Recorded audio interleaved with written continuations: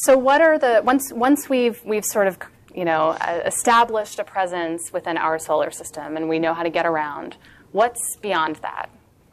Well, already we physicists are looking at starships. NASA has a 100-year Starship program.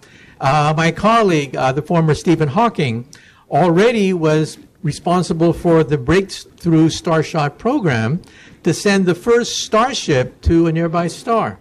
It would be the size of a postage stamp. It's a chip with a parachute inflated by a bank of laser beams, which would accelerate it to 20% the speed of light, and it would reach Alpha Centauri in 20 years. And so we are talking about the first microchip Starship to take us to the heavens.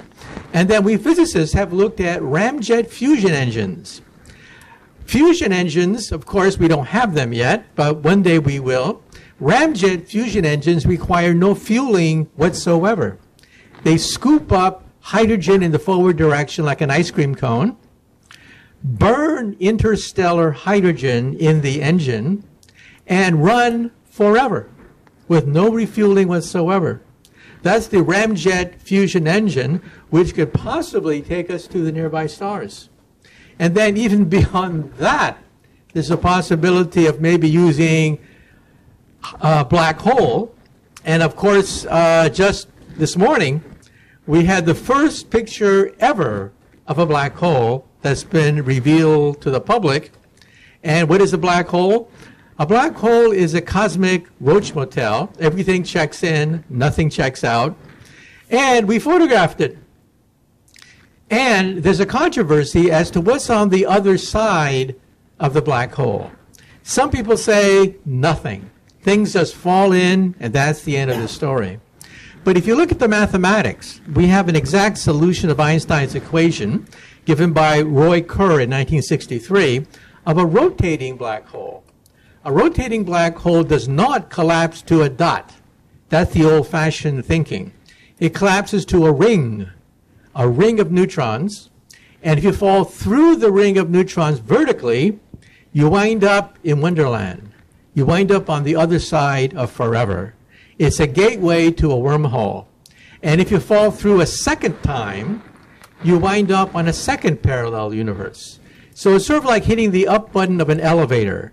You have different floors. Each time you go to a different floor, every time you go through the gateway. And then the question is that a solution of Einstein's equations? And the answer is yes. What's the catch? There's always a catch someplace. And that is, we don't know how stable the wormhole is. That requires us to go beyond Einstein. Einstein's equations give us rotating black holes where there's a gateway to a parallel universe. That's Einstein's theory. However, we don't know whether radiation effects, that is quantum effects, will destabilize it. That's where string theory comes in. String theory is a quantum theory, and we can calculate quantum corrections and calculate the stability of the wormhole. But that is still an active area investigation. And then the question is, if you go through the wormhole, can you go backwards in time? And the answer is yes. These things are potentially time machines as well. And then the question is, what happens if you go backwards in time, meet your teenage mother before you're born, and she falls in love with you? Well, you're in deep doo-doo if that happens.